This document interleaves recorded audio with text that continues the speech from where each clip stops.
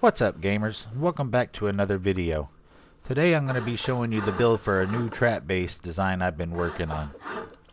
Some of the inspiration for this build did come from Oblivion, so I'll put the link in the description below for that video, and you should check it out after you get done watching this one.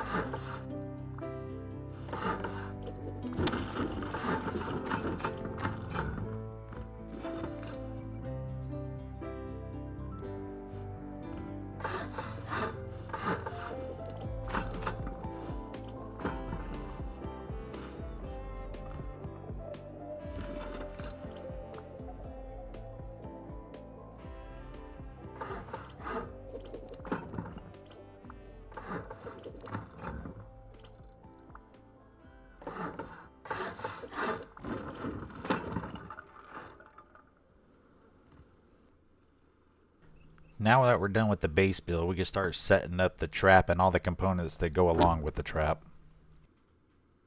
Now these boxes are what we're going to use to lure players in. So most of the time a trap base looks like a trap. But if you give a player the illusion of easy loot, then the greed will usually get the best of him. Now we need to set up the electricity. First thing you're going to set down is a battery. You could actually use a small battery for this, but I'm using the medium in this case. The other electrical components you're going to need in this case are an electrical branch, a root combiner, a switch is optional. You'll need a splitter, a timer, a door controller, 2 pressure pads, and a solar panel.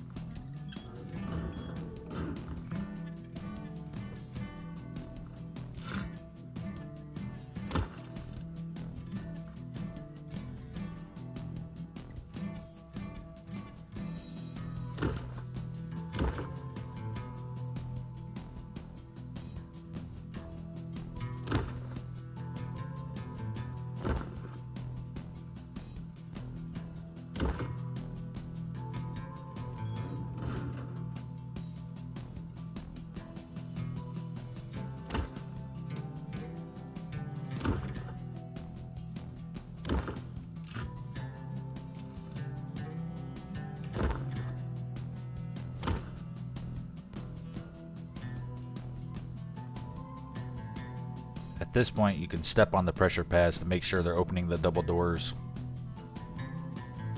If everything seems to be working correctly, then you can start setting up your shotgun traps.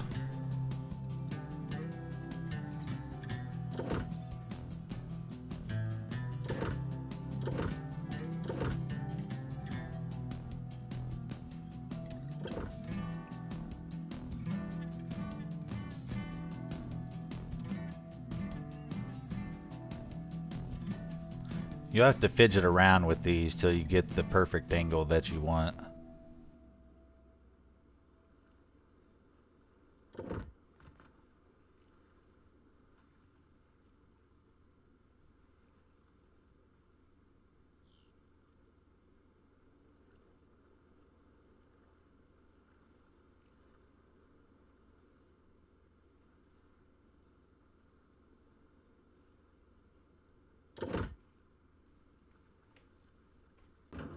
After you put this last shotgun trap down and then fill them all with ammo, it's time to test out the base.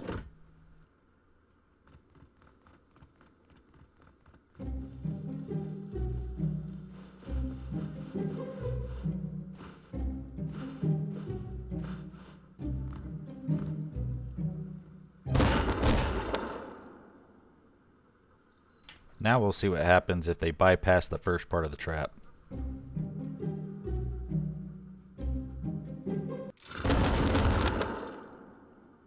Ooh, no luck that way either. The last way they can get in is if they ladder up, and this is what happens.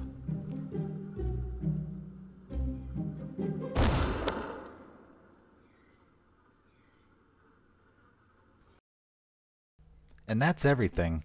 Feel free to use this base design. Let me know down in the comments how it works out for you. Also, if you find ways to improve this base design, let me know about that as well. And thanks for staying to the end of the video. Until next time, goodbye.